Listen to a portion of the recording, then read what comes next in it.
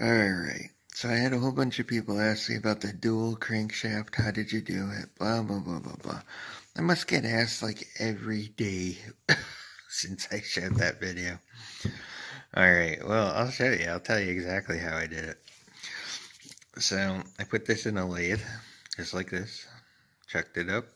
I drilled a 12mm hole. I bored it out to exactly 12.8 millimeters.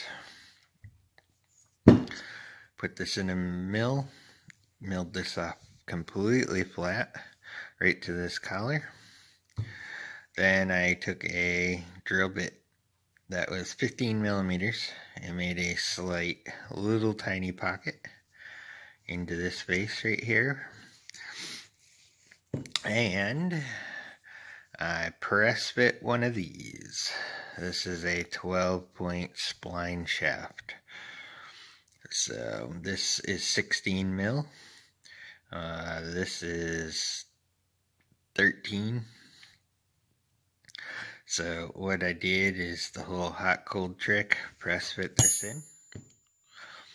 And what was left over on this side was cut off, welded. Then this was all machined. Make sure it didn't interfere with the bearing. And then on this side it was welded all the way around. And while this was still on, I put this in the lathe again and machined this little face right here again to make sure the bearing had something to line up on. And wherever it needed to be cut, it was cut. So it was actually cut off right about there. I'm not sure if you're familiar with what a Lovejoy is, but it's something similar to that, except it's solid. It joins two axles together with a spline.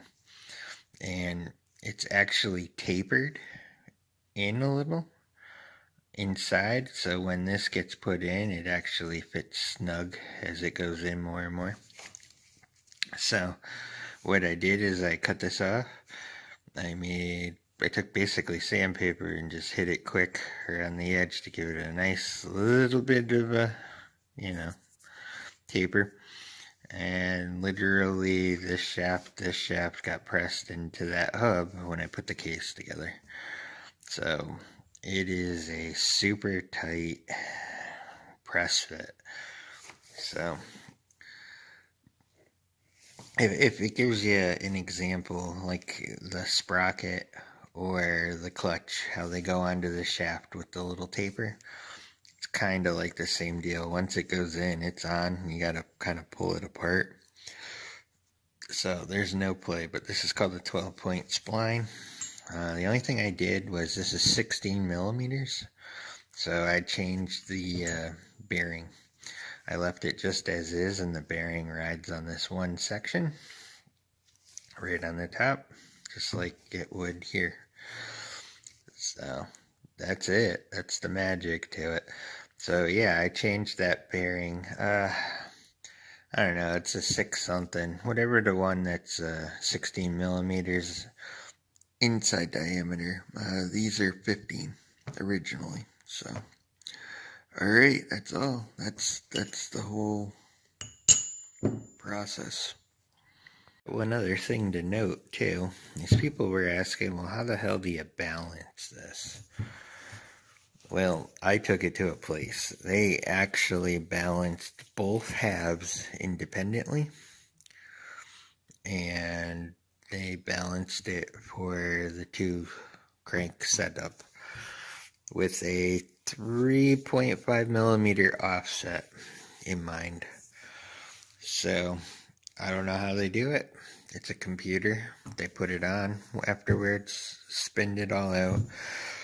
I actually have like a hole about this size somewhere's in here, and then another one half that size over here. So it actually looks like 3 holes with a small one on the way that they balanced it for the dual crank.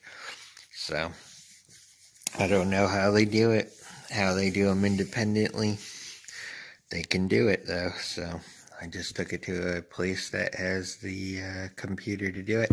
Apparently they used to do this on like older snowmobiles that had inlines, had like the inline 3 and stuff.